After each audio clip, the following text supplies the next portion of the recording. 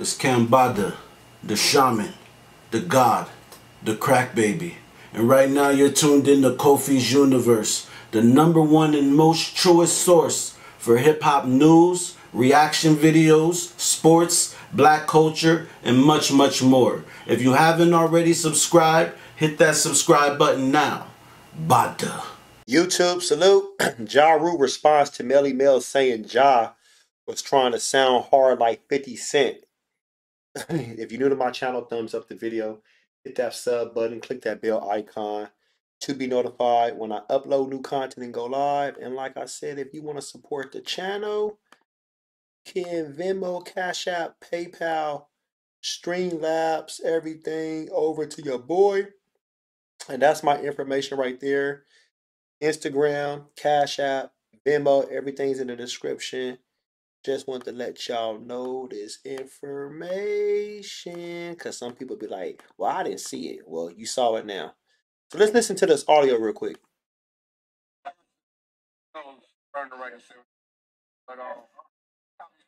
like the funniest shit ever. Copy me. I was his. But other than that, you know, my New York record was fungus.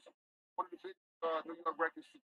New York Line. I mean, hip hop is a record as well, but they're different. Mine's a street anthem. Hip State of Mind is like a big commercial kind of record. Yeah. All right, you heard him, y'all. You heard him. So, let's start with the record. New York, New York. That track came out what? 2005, right? 2004, 2005. Yeah, because 50 Cent dropped the Massacre 2005. So it came out at the end of 2004, beginning of 2005, featuring Fat Joe and Jadakiss. That was a street anthem.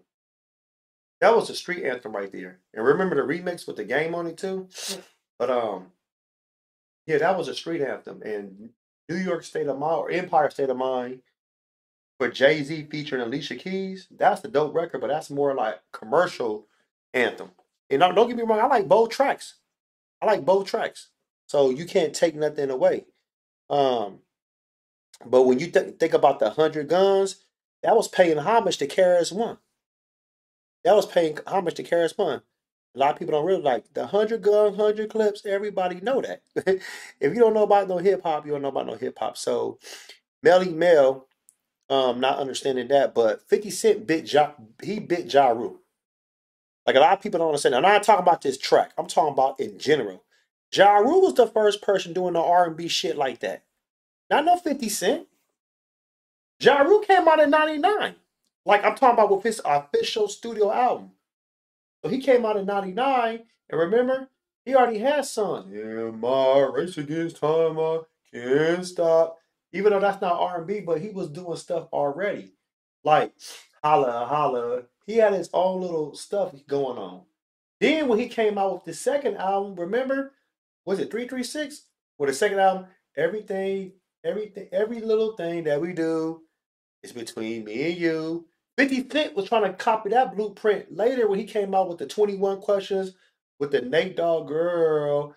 50 Cent he replicated Ja Rule's style and ran with it and made money because he was actually trying to bury Ja Rule through dissing him on Back Down and Wangsta and I Smell Pussy. Is that you, Ja? Is that you, Irv? So I'm just letting that be known right there. So let's start from there. I love 50 Cent. I think he's a dope artist. I mean, first album is a classic. Went diamond. Second album, Massacre, broke records. I think that didn't go diamond yet, but still. Ja Rule was already laying the blueprint, and he was going double platinum and triple platinum. His singles was going platinum. Yeah, I think one single went double or triple platinum. He had songs with J.Lo. You know what I'm saying? So, nah, man. I don't want to hear that.